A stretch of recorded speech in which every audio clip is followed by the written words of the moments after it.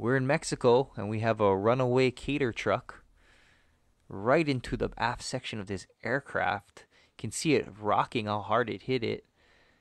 Everybody's around, and I don't know who was driving this thing. You can't blame it on traffic. It's definitely gonna need some explaining on this one, on a multi-million-dollar aircraft. There's that large hole, and there's that catering truck. Luckily, there was no injuries. This was at Guadalajara International Airport on March 31st. But someone's losing a job for sure on this one.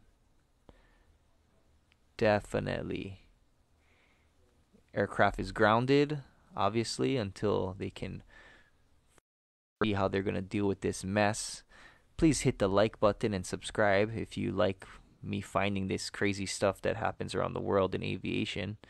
Here's the Airbus, Viva Aerobus A320, X-ray Alpha, Victor Alpha Papa was the tail number. A massive hole from that cater truck. Yikes. I don't know if that one will buff, but can watch it again here. Maybe texting. I don't know how you miss an airplane, but good lord. All right. Again, thanks for watching. This is Arford. I'm killing you. See you guys next time.